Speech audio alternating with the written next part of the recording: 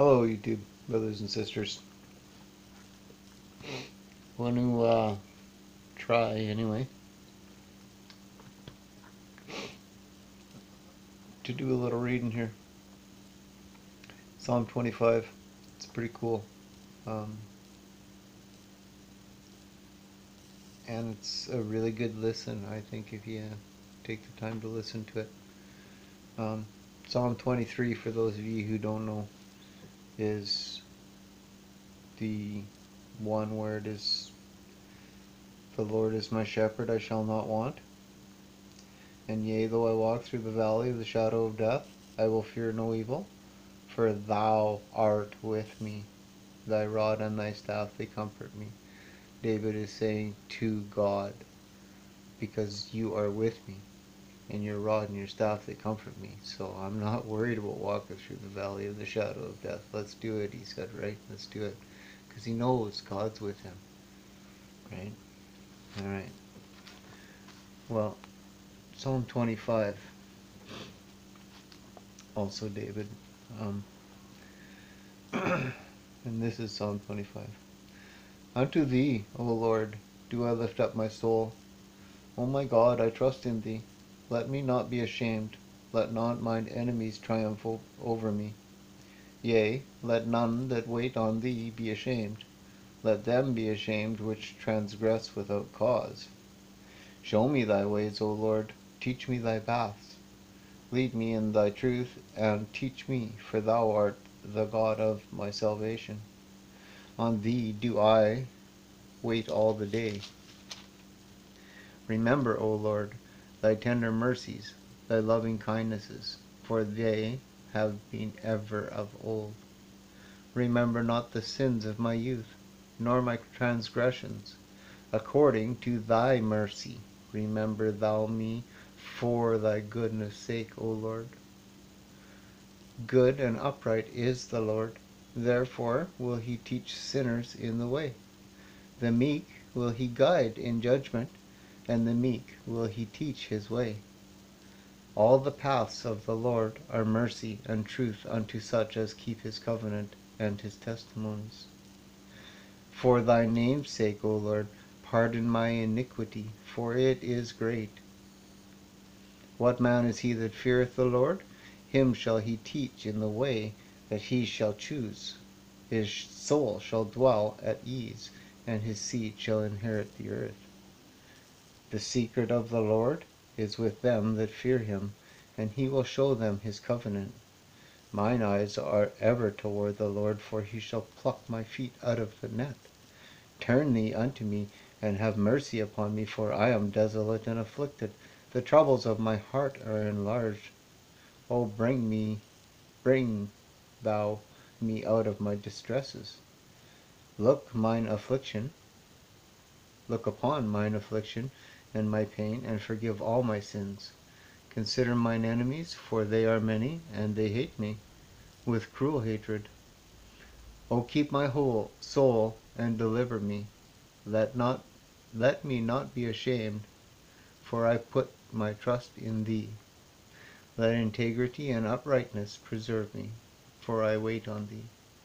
Redeem Israel, O God, out of all his troubles. Amen. That's such a that's a nice, basically prayer, because he's talking to God. So lead me in thy truth and teach me, for thou art the God of my salvation. On thee do I wait all the day. On thee do I wait all the day. Are you watching for the Lord? On thee do I wait all the day. Right? All the day, every day. That's all he wants. This is David. He walked with David.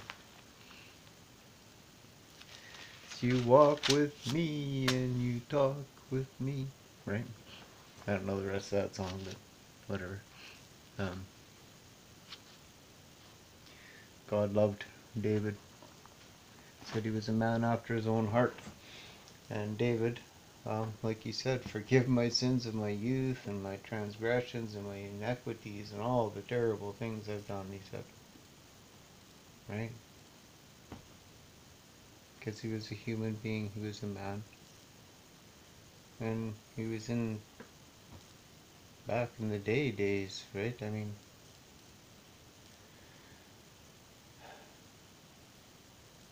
we get too caught up in the bondage of the sin thing, right?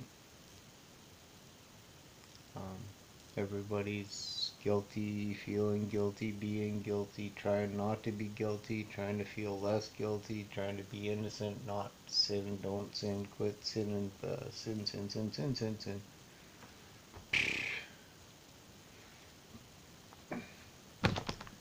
None of that said, hey, I should be not sinning, or he said, forgive me for my sins, Father, I have sinned. But thanks to your grace, I can just walk with you, talk with you all day. Right? That's what it says. We're focusing on the wrong stuff, I think, is the problem. Can you imagine if all of the Christians in the world, that everybody that said they believed on Jesus, right, just talked to God all day about everything? One more verse. Still pretty short video. I think I just saw it.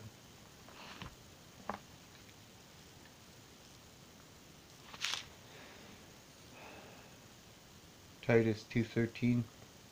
Looking for that blessed hope and the glorious appearing of the great God and our Savior, Jesus Christ. 2:14. Who gave himself for us, that he might redeem us from all iniquity, and purify unto himself a peculiar people, zealous of good works. These things speak and exhort and rebuke with all authority. Let no man despise thee. He did it. He did it all, guys. Because he loves us. Just trust him and love him back. Love him back, trust him, however you want to put it. Faith is trust. So, believing on something you can't prove. You just gotta have faith and believe on it. So, alright guys, I love you. I should give you, just in case you're a stranger here, you've never seen it before, here's the gospel that gets you to where I'm at, where you get to be saved and go to heaven for sure, is knowing and believing that Jesus Christ of Nazareth, that he is the one and only Son of God, that he died on that cross to pay our sin debt. It's paid in full. It's a full propitiation, it says. When he died on the cross, he was buried and was raised again from the dead 3 days later, as Scripture said, and he was seen by many, as Scripture said. If you believe that in your heart, and you profess with your mouth that Jesus is Lord, the Bible says you're saved. It actually makes it a lot simpler than that. It says profess with your mouth and believe in your heart that Jesus Christ is the Lord. He's the Messiah, the real Messiah. He's going to come on the clouds. Nobody's going to go, oh, he's over here, he's over there. That's not him. You'll know when he's coming.